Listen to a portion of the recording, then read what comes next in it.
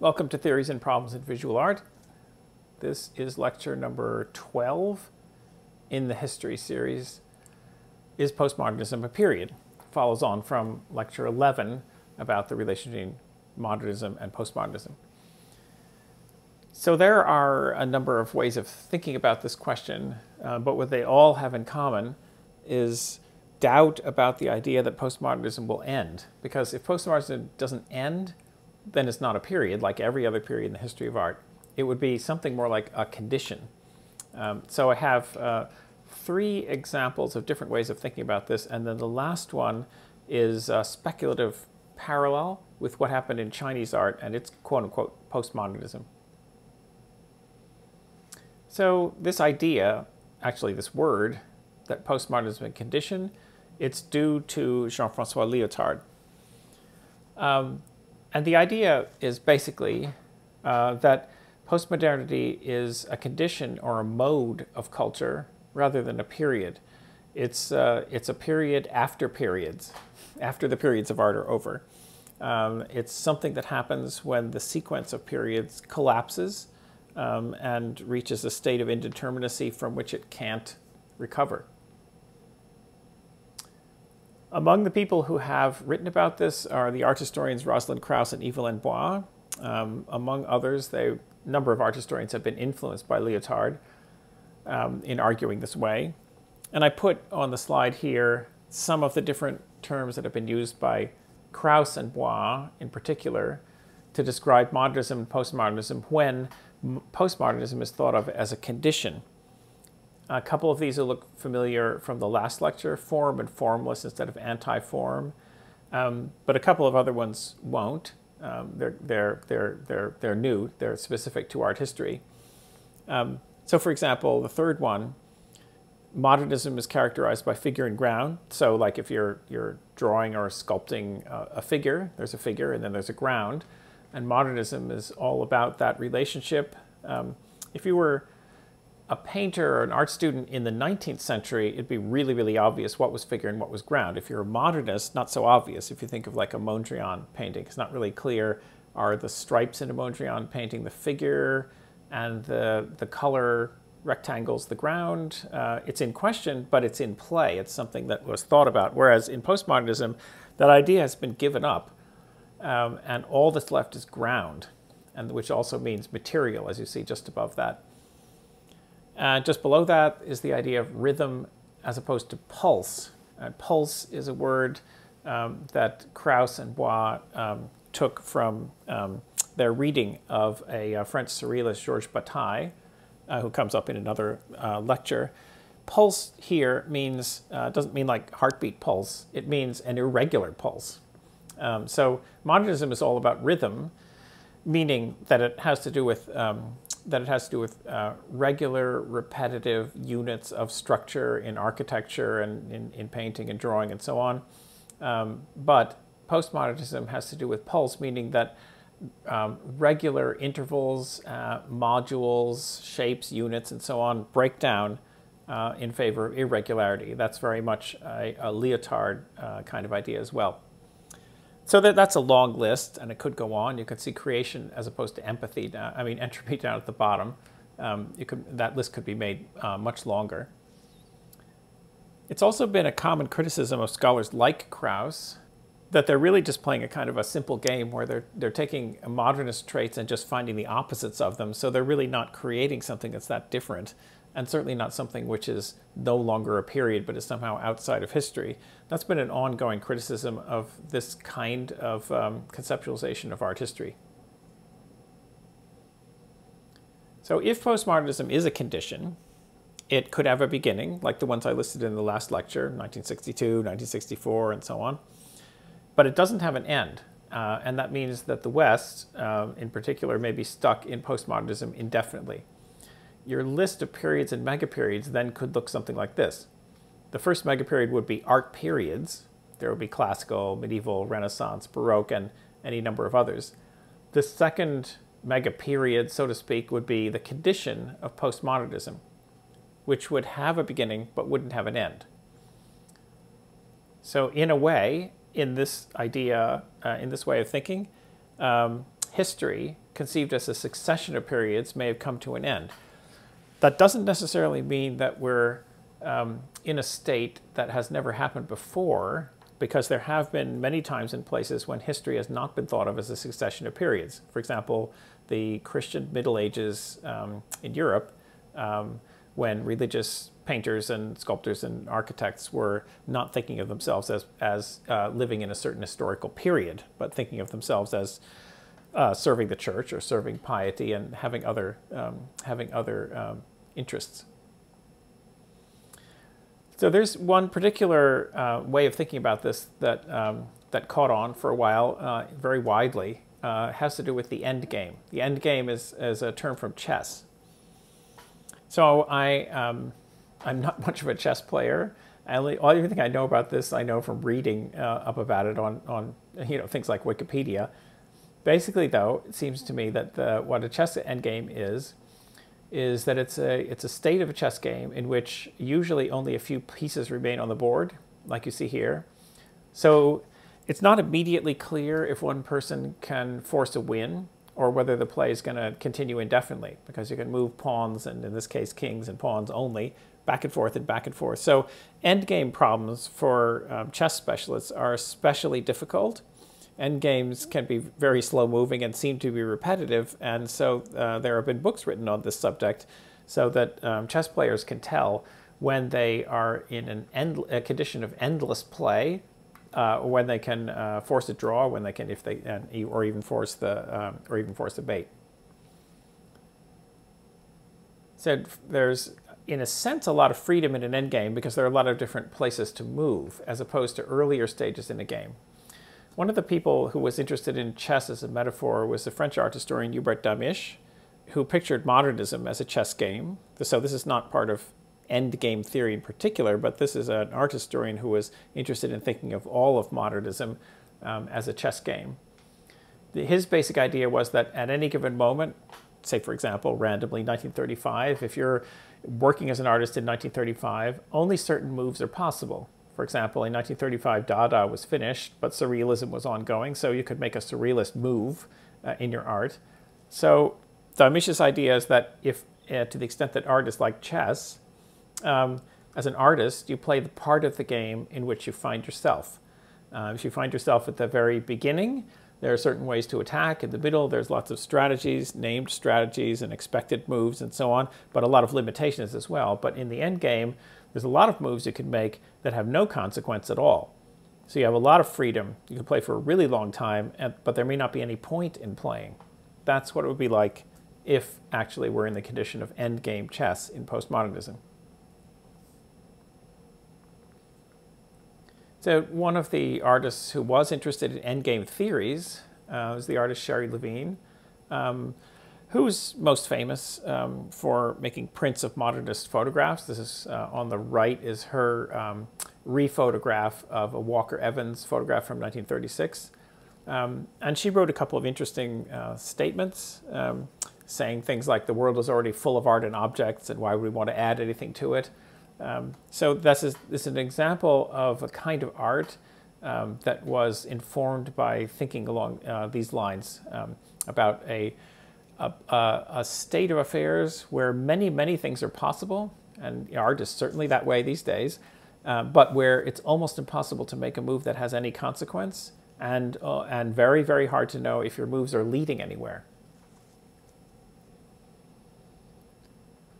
Some endgames can continue indefinitely.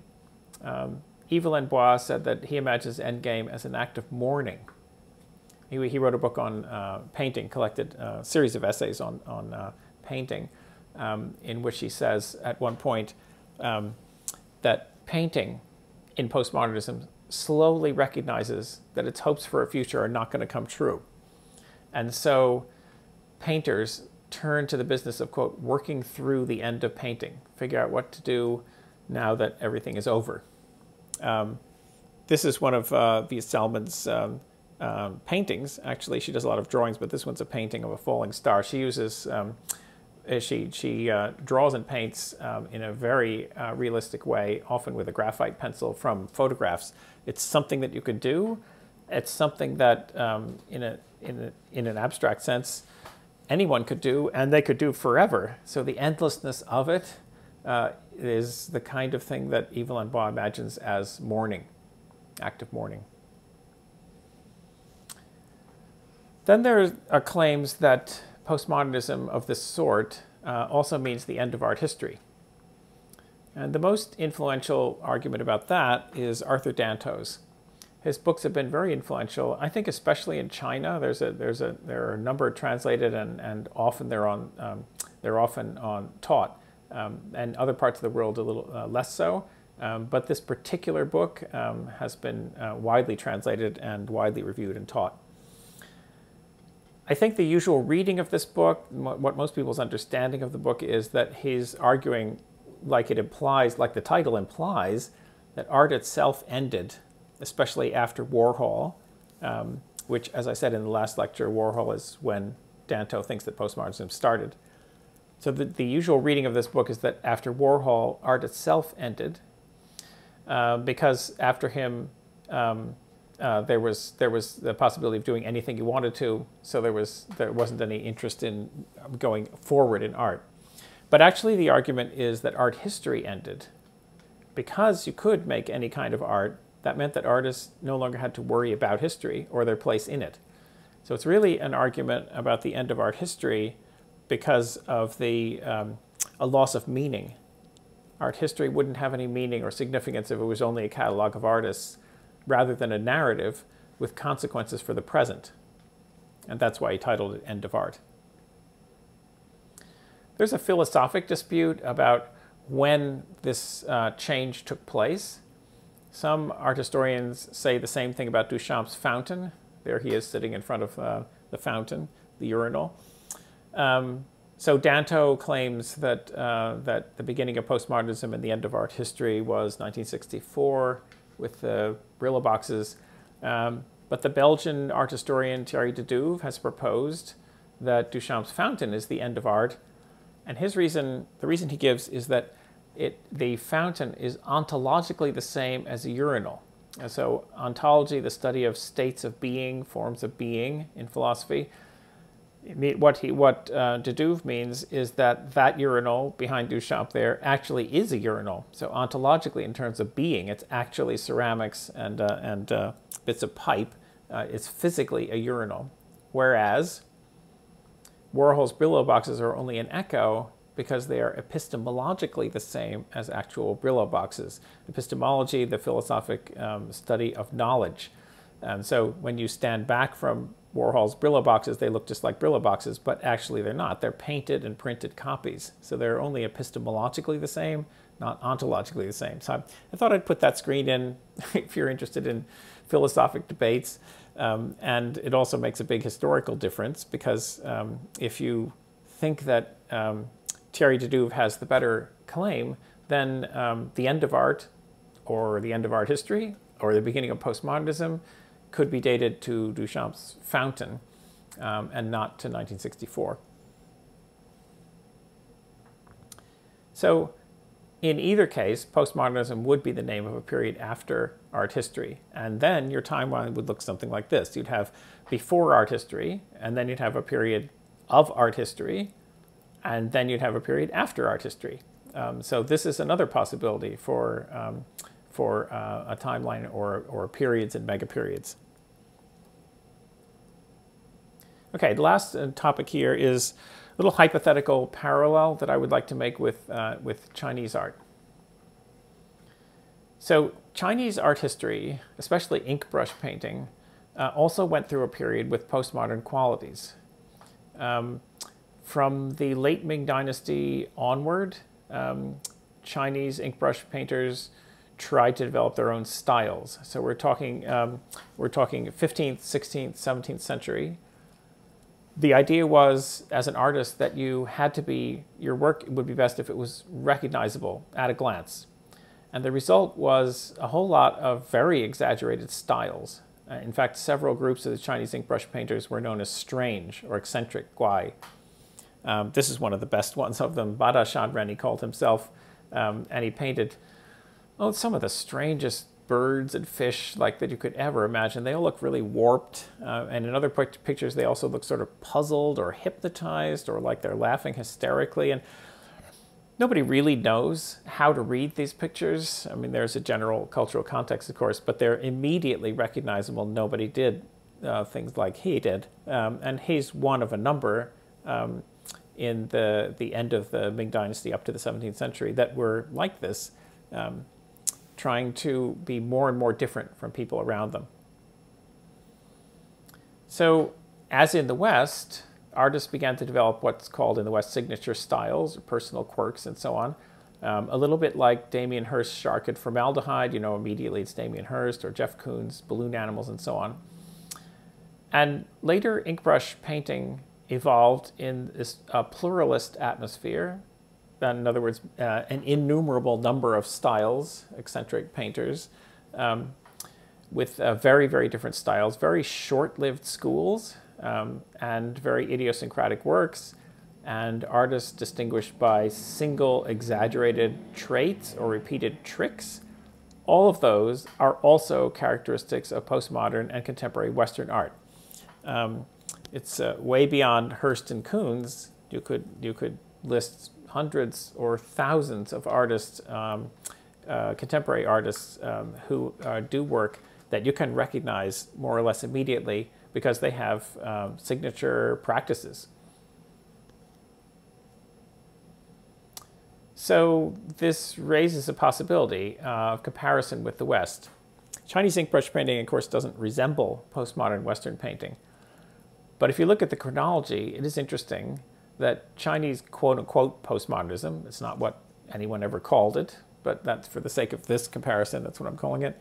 Chinese postmodernism began about 250 years ago. On that chart, I put it like the early 1700s. And it showed no signs of ending when it was completely swept away by the revolution.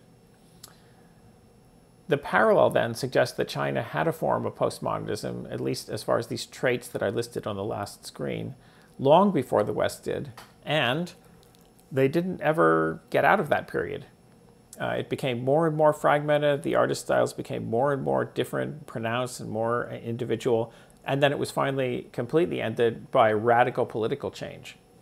So that would seem to be an argument that it is possible that this Western postmodernism is a condition and that it will continue until something fundamentally disrupts the economy and the politics.